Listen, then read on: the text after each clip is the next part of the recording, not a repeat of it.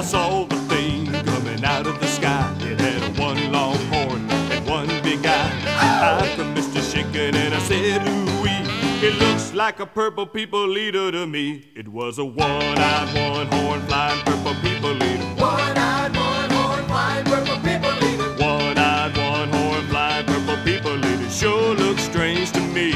One-eyed. Well, he came down to earth and he lit in a tree. I said, Mr. Purple People Eater, don't eat me.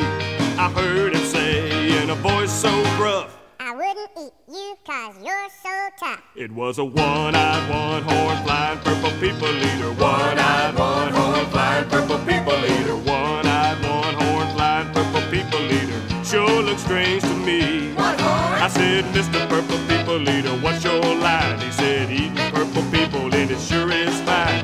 But that's not the reason that I came to land.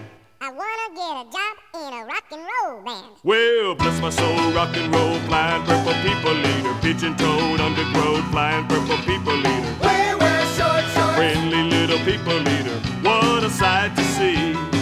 And then he swung from the tree and he lit on the ground and he started to rock, really rocking around. It was a crazy ditty with a swinging tune. Sing a bop, bop, a boop, a lop, a loom, bam, boom. Well, bless my soul, rock and roll, flying purple people eater. Pigeon-toed, undergrowth, flying purple people eater. I like short shorts. Flying purple people eater, what a sight to see. Purple people. Well, he went on his way, and what do you know?